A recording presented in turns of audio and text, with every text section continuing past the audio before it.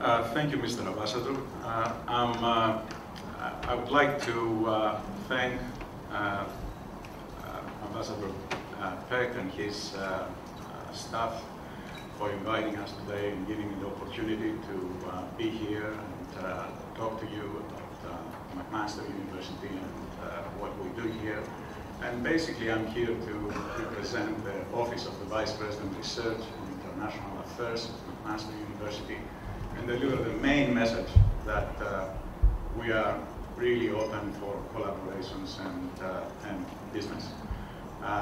Before proceeding, I would say that I have a very good understanding of the Canadian system, of course, because I worked in Canada for many years, and also of the Greek-Canadian, the Greek system of higher education, because I worked at the University of Aegean for 8 years, 3 of which I was the chair of the Department of Geography there.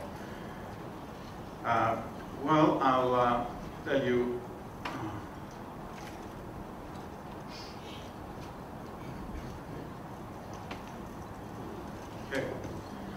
a little bit about McMaster universities. A little bit about McMaster University. Well, last year we celebrated 125 years, not bad for a university that operates in a country like Canada, with not a very long history.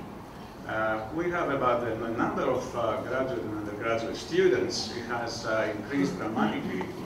When I went there, and traditionally we had about 13,000 undergraduate students and a couple of thousand graduate students, so about 15,000 in all. Over the last couple of decades, the number has climbed to about double that. So there is a more than 1,300 full-time faculty members, and the McMaster faculty has grown considerably in the last few years. There are 6 faculties: health sciences, engineering, business, humanities, science, and social sciences. We have about 140 undergraduate degree programs and more than 100 master's and PhD programs. Students and faculty come from many different countries, more than 80 countries around the world, and we have a great number of exchange agreements, which we hope we are going to increase this number as a result of this forum. And many alumni around the world. I know many people from McMaster. One is sitting beside me here. No, you're from Concordia. The strategic initiatives at McMaster, there is automotive research that is going on, water research, biomedical research, nutrition, activity and health, sustainable energy, aging, digital scholarship. Well, we do believe that the basic philosophy is that universities are an engine of prosperity, and especially in developed countries, the name of the game is innovation. But innovation alone is not enough. You also need to connect with industry and have this commercialization is also one of the very important aspects of innovation.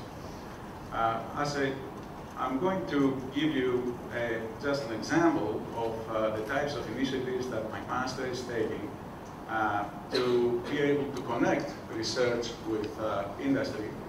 And I'm going to tell you a little bit about the McMaster Innovation Park, a development that started in the last few years. So we have about, this is a piece of land that was acquired relatively close to the campus. It's about 37 acres. It's a large tract of land and is dedicated to innovation. We call it McMaster Innovation Park. It includes the Federal Research Lab, the CANMET, which moved from Ottawa to McMaster because of the material science activity that is going on at McMaster. And also most recently, we have the McMaster Automotive Resource Center, which was established just a few months ago, a $26 million initiative. So the City of Hamilton, acknowledging the importance of innovation, is planning to create all these districts around this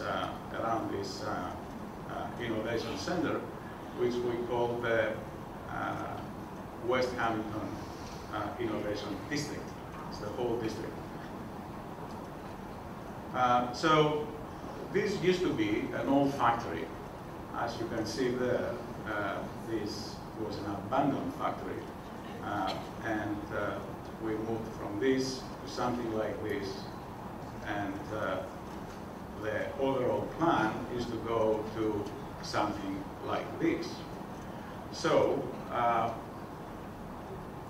this is the CANMET facility, fairly new. About 110 researchers are working there. And more recently, as I mentioned, is MARC, the McMaster Automotive Resource Center, which houses over 200 researchers already, and most of them are coming from different parts of the world. So it's an 80,000 square feet facility, and with huge contacts with industry. So main research areas, I mean, these are all in the slides. I'm not going to spend a lot of time on that. I'm going to leave you with some words from Aristotle, since we are in the land of the great philosophers, that excellence has to be an everyday practice. Thank you.